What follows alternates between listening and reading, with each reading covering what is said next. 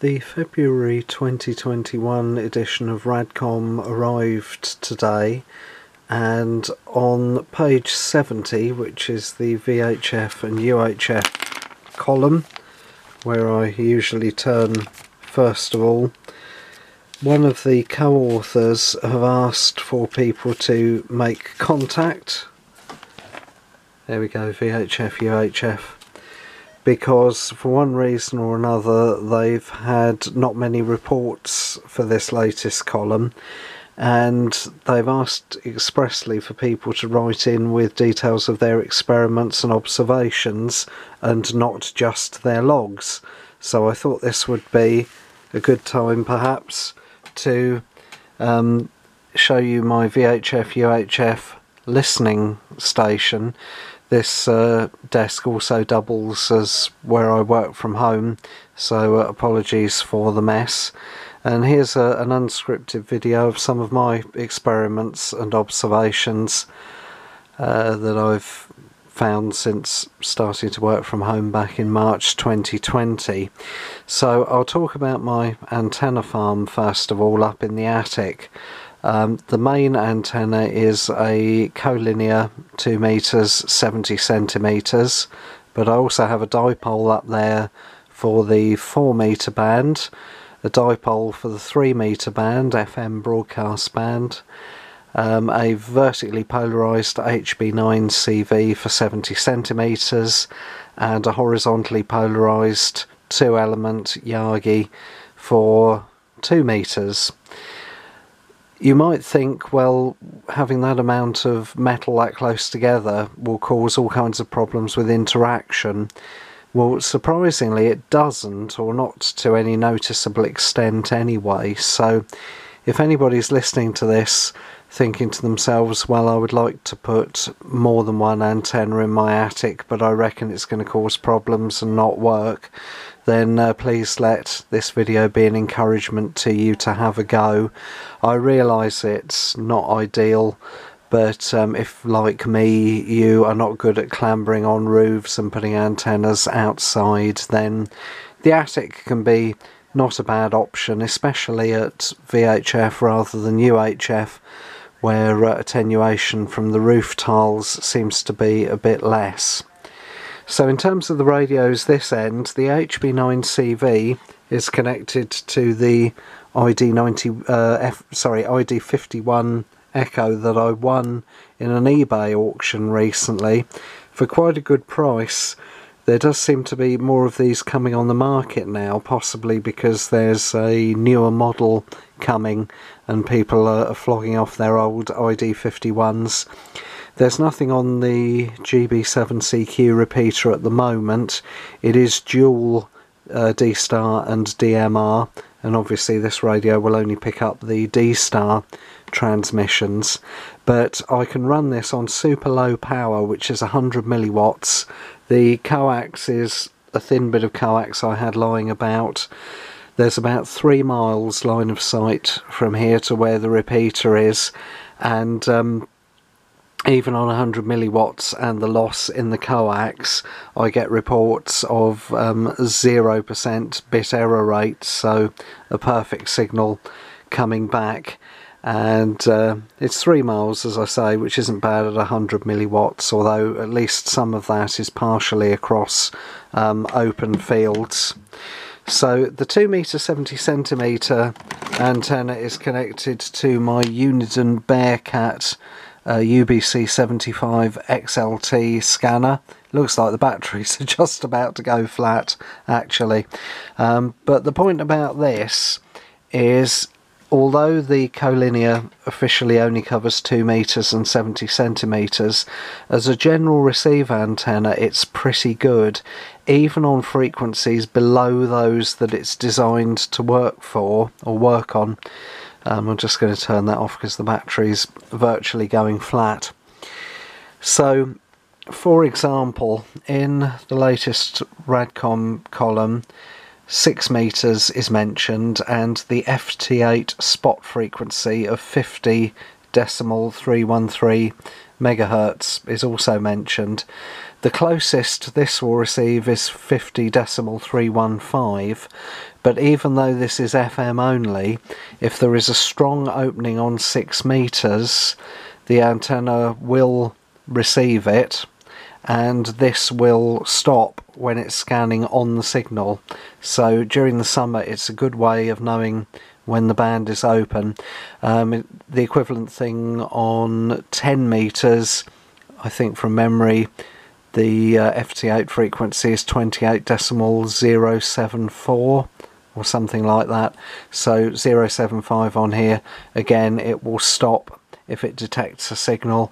And the same is true of the repeater outputs on 10 meters between 29.6 and 29.7. I have heard them on here, and that's let me know that 10 meters is open. I even heard last summer 2020 an FM simplex transmission from a station in Scotland on here. I'm located on the West Sussex coast in the south of England, by the way, and okay, it's a totally non-resonant antenna obviously, but that stopped and the transmission was audible. Incidentally, the colinear in the attic, the way that's mounted is I found a rake in the shed that wasn't being used and it was perfectly clean, and we've got some big heavy boxes up in the attic.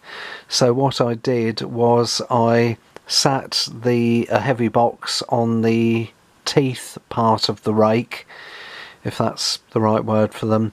The handle then sticks vertically upwards, the colinear is then attached to that using a clamp, and the top of the colinear then rests against the highest point of the attic. And even though it can be slightly drafty in there, if it's very windy outside, that antenna has never fallen over or shifted or moved. So a bit of a tip there about a possible way to mount antennas. Next to that, the scanner is the Wouxun KG-UV8G, the 4 meter 2 meter version. There is some 4 meter activity locally, although not at the moment, so I do use this to monitor that, but actually what I use it for more is listening to the news headlines on Radio 4 on the hour. 4 meters, 70 megahertz, is not that far away really from 3 meters, 100 megahertz, which is slap bang in the middle of the FM broadcast band. Local FM stations here are moderately strong, rather than being sort of 5 and 9 plus plus plus, but the 4 meter antenna does a really good job of receiving Radio 4, and if I press the programmable button on the side, so we're listening on 92.9. Anybody who's listening to this who's also stopped taking statins, which you did at one point. So even with the volume turned up as high as it will go, there's no background hiss at all. So if you've got a 4 meter dipole, it'll double up quite nicely for FM broadcast radio receive, and also it's the ideal length for listening to stations in the OIRT broadcast band from Eastern Europe between about 65 and 73 megahertz, or whatever the exact frequency is.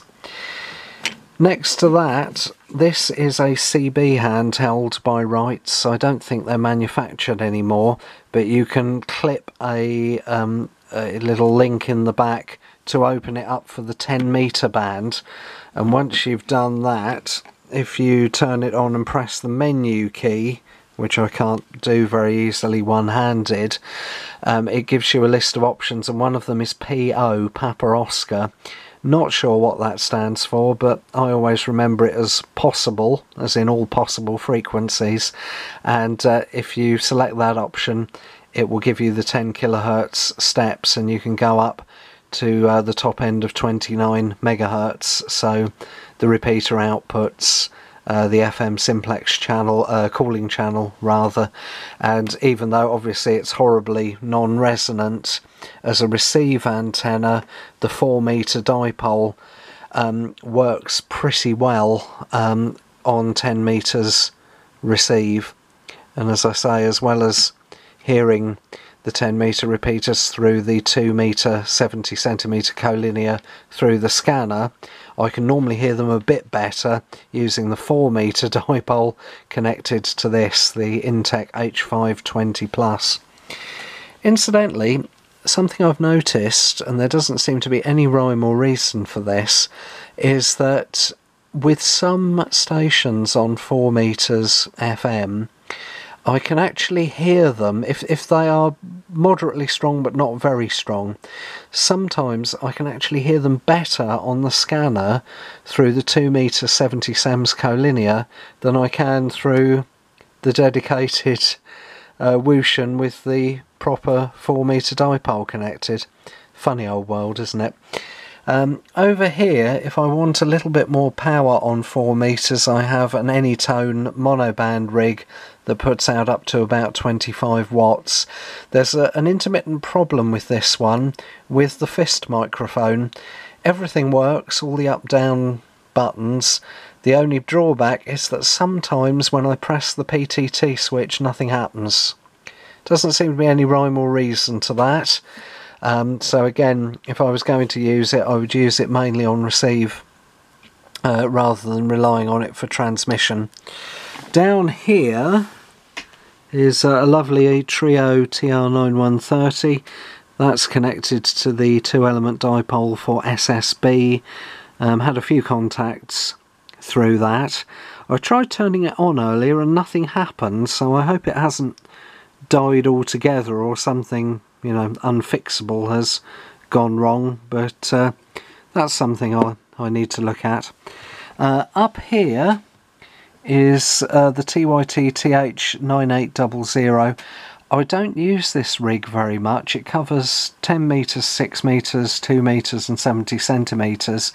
The supplied fist microphone is possibly not the best. I've had several contacts with people through this rig on 2 metres, and quite a few of them, unprompted, have commented that the audio doesn't sound quite right somehow.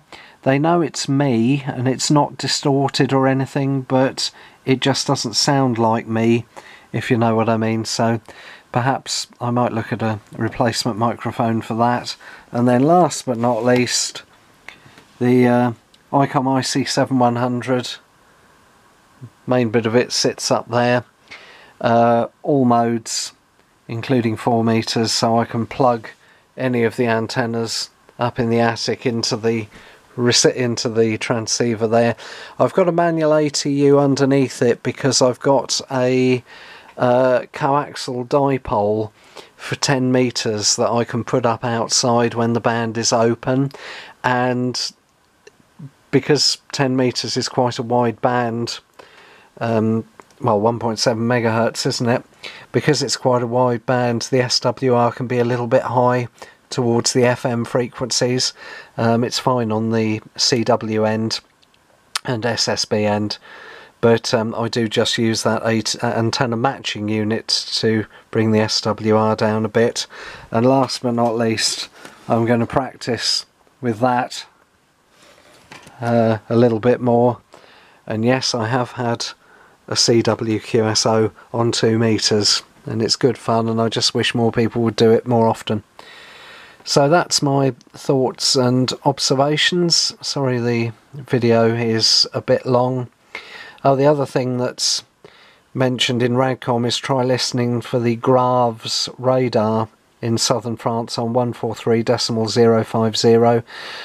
I have heard pings off that very, very occasionally on the Uniden, and again, even though this can only listen in FM, if a signal in another mode is strong enough, like the pings from the Meteors or FT8 on 6 metres or 10 metres, then despite the fact it's FM only, despite the fact that the antenna is horribly non-resonant, it will nevertheless stop when it's scanning.